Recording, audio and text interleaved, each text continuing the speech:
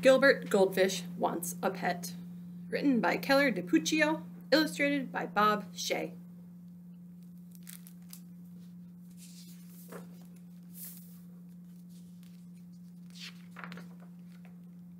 To any outsider, Gilbert had everything a goldfish could ever want. A magnificent stone castle, a treasure chest full of gold, and a feast of tasty flakes that fell from the sky just in time for breakfast each day. But the one thing Gilbert did not have was the very thing that he most desperately wanted: a pet.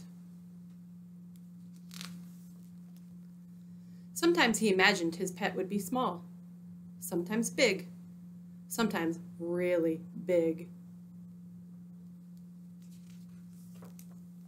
Sometimes Gilbert imagined his pet would have fur, or feathers, or floppy ears. But every day, and always, Gilbert imagined what it would be like to have a pet to care for and love. Then one day, Gilbert woke up to find a dog barking at him. Bark, bark, bark! Gilbert blinked his eyes to make sure he wasn't dreaming. The dog wagged his tail and licked the bowl.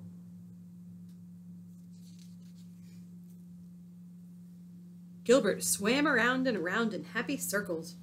The dog ran around and around in happy circles too. A pet! Gilbert glubbed. I have a pet!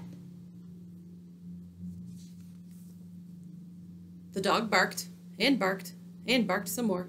Bark, bark, bark! Gilbert never dreamed his pet would be so noisy or so thirsty. A week passed. A very tired Gilbert woke up and the barky bark dog was gone. The castle was quiet again. Gilbert was just a teensy bit relieved. A few days later, Gilbert noticed a small gray mouse peering at him through the glass. Gilbert's little fishy heart went pitter-patter, swish. The mouse licked her paws and sniffed the bowl. Gilbert swam around and around in happy circles. The mouse, who thought Gilbert was a large chunk of cheddar cheese, ran around and around in circles too. A pet! Gilbert glubbed happily. I have a quiet pet. Squeak, squeak, squeak. The mouse sniffed and sniffed and sniffed some more. Sniff, sniff, sniff. When the hungry mouse determined that Gilbert was not, in fact, a block of cheese, she ran away, and she never came back. Gilbert's little fishy heart went pitter, patter, flop.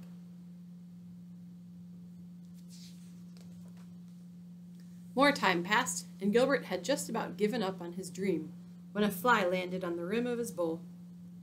Well, hello there, little fellow, Gilbert called out cheerfully. The startled fly buzzed around in circles. Buzz, buzz, buzz. Gilbert jumped up, and the wide-eyed fly was there to greet him in mid-air.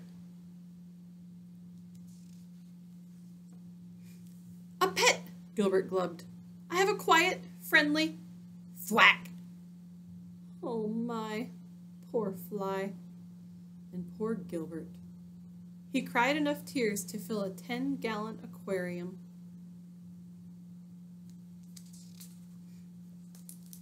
In the morning, Gilbert opened his eyes. Somebody was watching him. Gilbert gulped. Somebody flicked its long tail and wiry whiskers. Gilbert cautiously swam around and around in circles. Somebody followed. Gilbert jumped. Somebody jumped too. Gilbert thought, eyeing the curious new creature before him. Not too loud, not too rude, and not too squished. A pet! Gilbert glubbed. I have the perfect pet! You look kind of hungry, Gilbert said. Would you like to join me for breakfast? The creature moved in closer, and closer, and closer. And then it took a big bite of a delicious green flake. The pink ones are really good too, Gilbert said with a smile. Would you like me to show you around the castle?